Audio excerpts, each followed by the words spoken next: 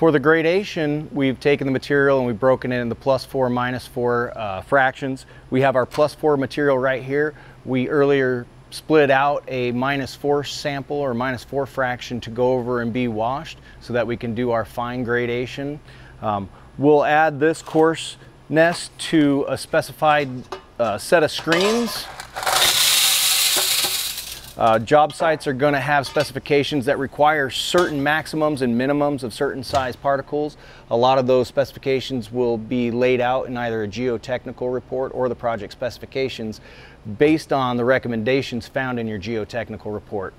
We're going to shake this, and that's going to help these materials fall through their screens, and we'll be able to determine what size fractions we have for each one of the specified screens that's in your specification.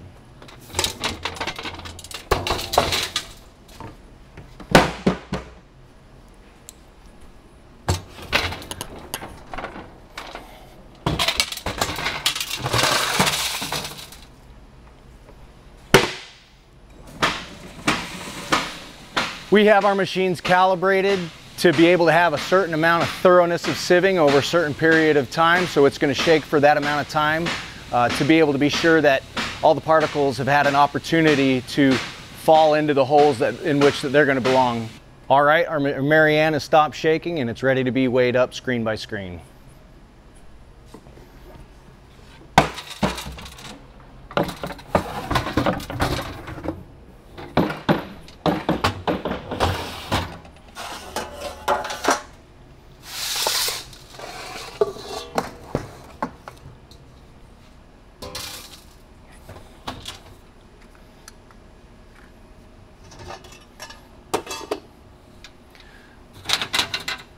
Oftentimes we'll have larger particles that don't fit into our screens, and we'll hand sieve those.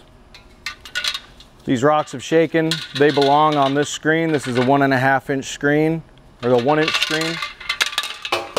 We'll go ahead and get the weight of those and record that.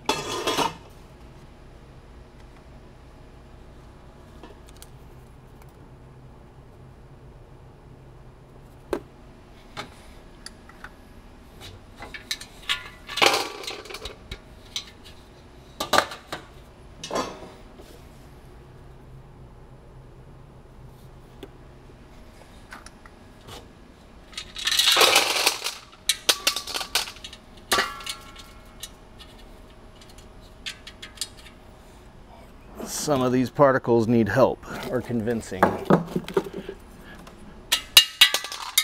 Anyway, so this whole process, we'll just weigh this whole thing up and we'll record our weights.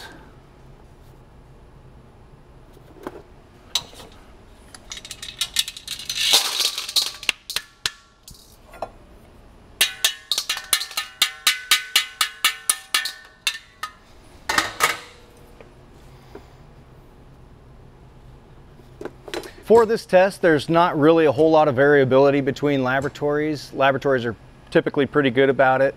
Everything needs to be calibrated, your screens, your scales. A lot of what some variance may be is how a laboratory processes a sample. That's where materials can be lost or it's not split out through a riffled system, and sometimes those variables cause your results to vary a little bit.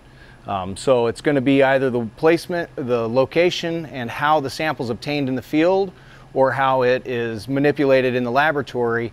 And there are specifications and requirements that line out how we're supposed to go about that. And it's important that we adhere to those. We've completed our wash on the -4 fraction of this material. We've dried it back, taken it out of the oven, cooled it off, dried it back, and now we're going to go ahead and run the grading on the fine sieve. And these sieves that we determine to be in this stack are going to be certain requirements in your project specifications.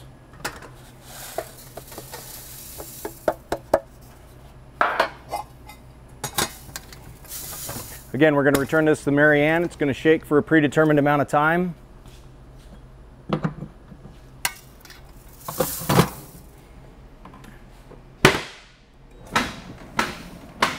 And that's going to manipulate the particles to be able to make sure that it gets an opportunity to go through the size screen that it needs to get to so we can properly classify the grain size. All right, we've gotten our shake. And we're going to weigh up each one of these size screens individually.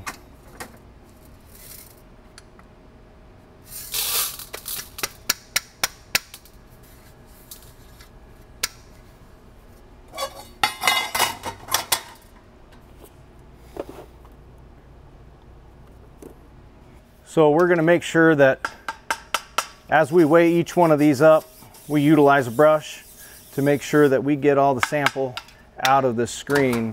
We'll weigh up each screen and get us a total, and we're going to compare that to the total of what we put in to make sure that there's not a variance from what we put in from the start to what we ended up with at the end.